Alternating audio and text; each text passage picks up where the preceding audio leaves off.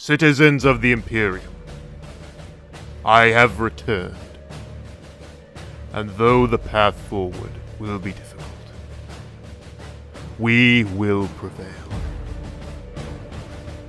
Before I begin my reclamation of this galaxy, I just have one simple question for you about the state of the Imperium of Man.